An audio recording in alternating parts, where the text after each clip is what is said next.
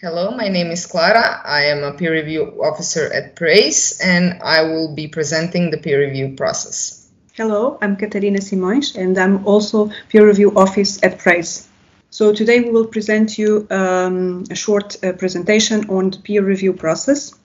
We will start for giving a short description on the calls we manage, but they are not that prominent. And then we'll go into detail on project access and preparatory access. So SHAPE is a call. SHAPE and DECI are calls that are not managed directly in the office, but are PRACE calls.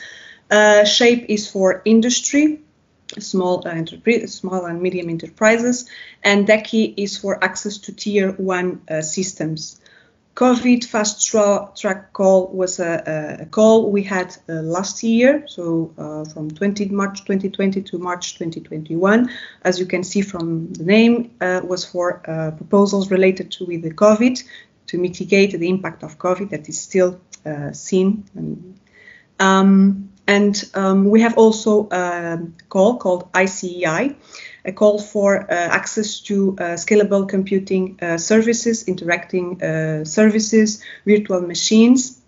And this is for the call is open 3 times a year. The next one will open soon this September. And in what follows, we will describe a little bit more on project access and preparatory access. But in general, our peer review is based on these 5 pillars: transparency, fairness, conflict of interest policy, the respect of the conflicts of interest policy, based on the scientific evaluation done by experts on the domain of the projects, and of course confidentiality. So all our scientific reviewers are anonymous. Only the office knows the identity of those reviewers. You can find all this information on our website, as well as the information on all the calls PRACE has. So for project access, we have 2 calls a year, one opening in March, one opening in September, and the applicants can request access for 1 year or more, 2 or 3, called multi-year projects. If they request access and if they are awarded, they will need to go through a midterm evaluation in the end of each year.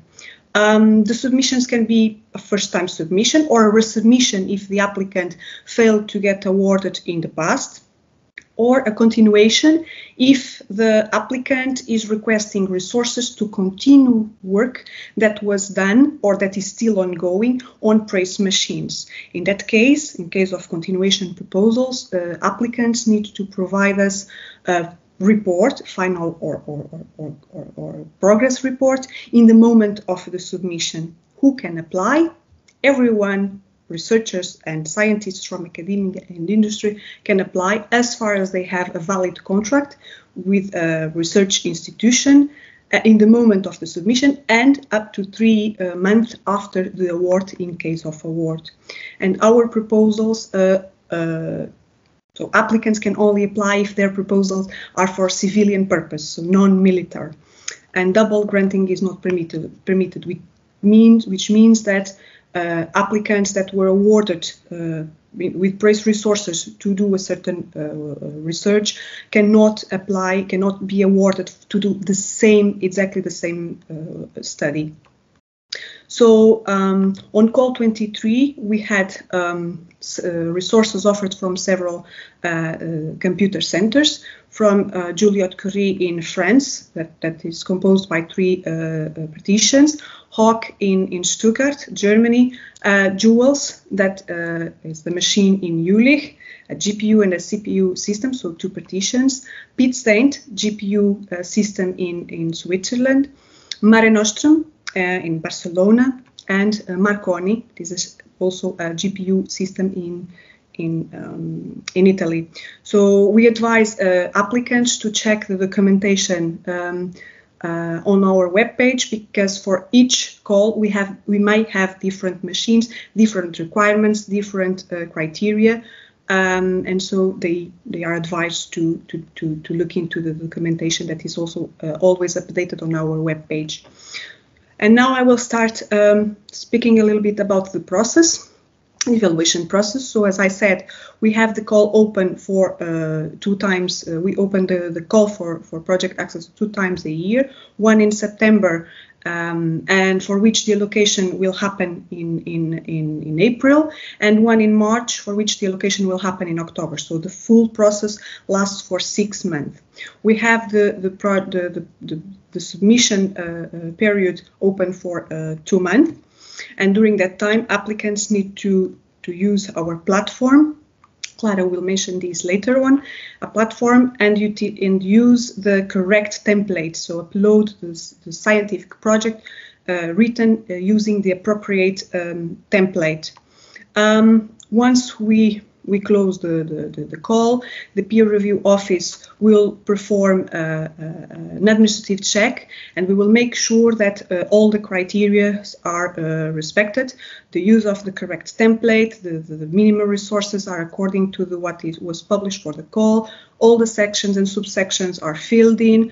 We have scaling plots, tables, Gantt charts. Everything respects what was published for the call.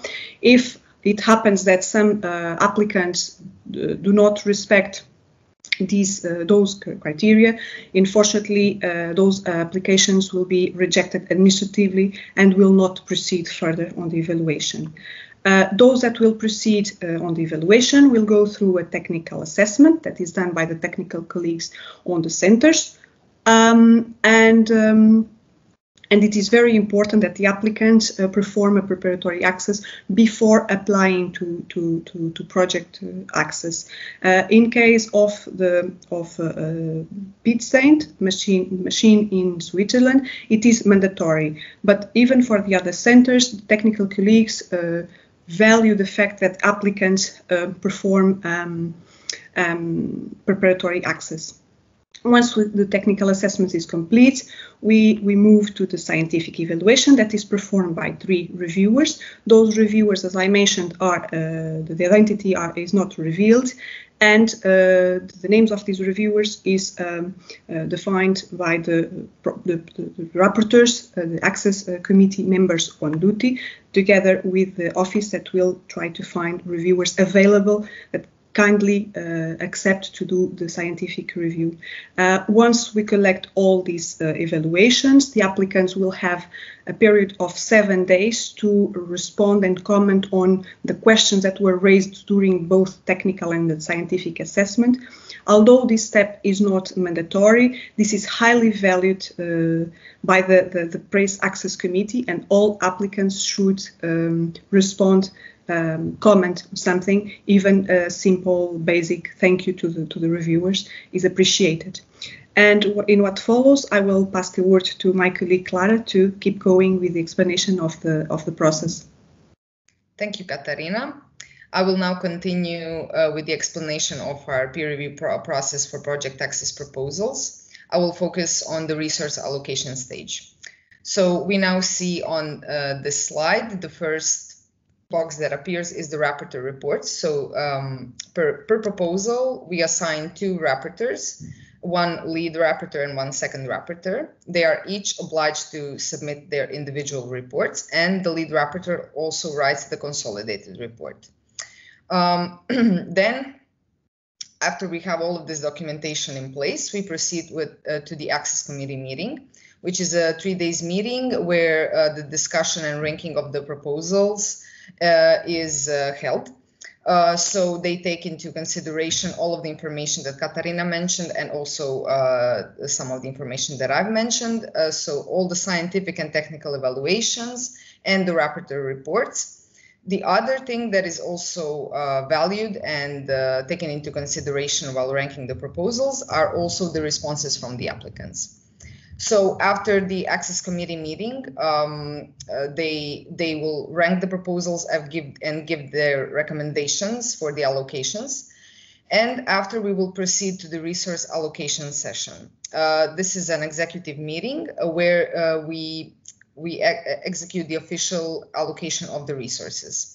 So here is what is important to highlight. We have a 10% prioritization for industry track proposals, and as well 10% threshold for multi-year proposals.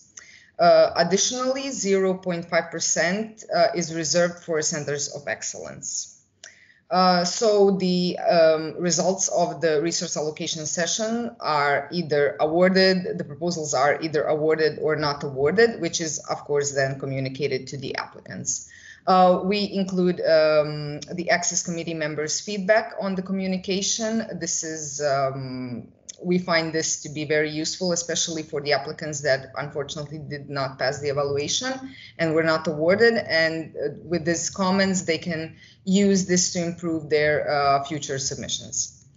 So to finish the project access explanations and the evaluation stage, we would like to highlight a couple of advices to applicants. So as Katarina mentioned, preparatory access is very important for obtaining benchmarking data and for code scalability. It is highly advised to include strong justification for the resources requested. Also to take into the consideration the minimum resources request per HPC system. Another thing that we would like to highlight is the communication with our office, the peer review office, and also with the high performance computing centers. They are very helpful. They will answer all of your technical questions if you have some. For multi-year proposals, this is important. They are subject to midterm evaluations, and they can receive up to 10% of the resources offered per system.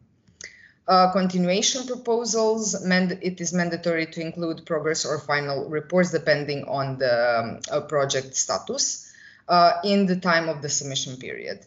For industry track, we have 10% of resources per system that are reserved. And the response to reviews, this is highly valued by the Access Committee members, so please respond to your reviews. Furthermore, I will now continue with a short explanation of the preparatory access calls, which, as Katarina mentioned, are meant for feeding the project access proposals. So we have 4 types. On this slide, I will address the types A and B. So for the types A and B, this is a rolling call. For type A, we have it's intended for code scalability tests. It lasts for 2 months, and you can obtain resources on tier 0 systems.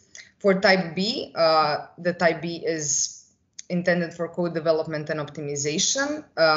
The allocations last for 6 months, and you can also obtain resources on tier 0 systems. After the proposals are submitted, the proposals will go under the technical assessment, which is executed by the HPC centers. Afterwards, the results will be communicated to the applicants. For the type C and D, we have 4 cutoffs per year. Type C is intended for code development and optimization. This includes as well the PRACE expert support. It lasts for 6 months, and you can obtain resources on tier 0 systems. Type D is a bit different. It is intended for code adaptation and optimization. You will also receive support from PRACE experts, but the duration is for 1 year, and the systems are tier 1. After the proposals are submitted, they are subject to 2 technical assessments. So the technical assessments done by the HPC centers and the technical assessment covered by the Work Package 7. So in order to pass this evaluation, both technical assessments need to be successful. So if one is successful, the other one is not, the proposal will be rejected as a type C or type D proposal. So both need to be accepted, and this is of course then communicated to the applicants. And this is a short timeline for preparatory access calls. So for types A and B, this is continuously open, while types C and D have quarterly cutoff dates. The access start date is up to 2 to 3 weeks for types A and B. This is fairly fast, while for types C and D, it can last a little bit longer, where the access is provided starting approximately 45 to 60 calendar days after the cutoff date. The last thing that we would like to show and explain a bit is our new peer review platform. So the applicants have to submit their proposals through the peer review platform. And this is a screenshot of a submission form. So here the applicants are able to see the workflow of each of the evaluation process. So under the first step, which is the project application, this is actually the submission form and the proposal itself. Under the project, the applicants are obliged to submit their project scope and plan that Katarina previously as well mentioned. So this is the proposal itself. This is how it looks. And now we will also show how the evaluations and responses work in the peer review platform. So as I mentioned before, we have the project application. This is the application itself. Then we have the technical assessment, where the technical assessments will be submitted by the HPC centers. The applicants can navigate through the submitted assessments here. Then we have the scientific evaluation step, where the scientific evaluations will be shown, and the applicants can also navigate through here. On the fourth step of the process, the applicants are able to submit their responses to reviews submitted by the technical and scientific experts. And also, it's important to highlight that they are able to also attach any documents they want to, with which they want to highlight certain criticisms or answers. Under resources allocation decision, this is a step that shows the summary of the allocation results. The last one is the response to allocation.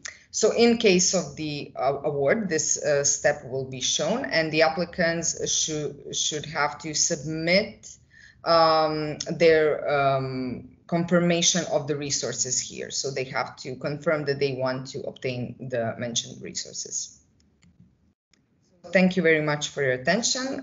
This is the end of our short presentation. I hope you enjoyed it.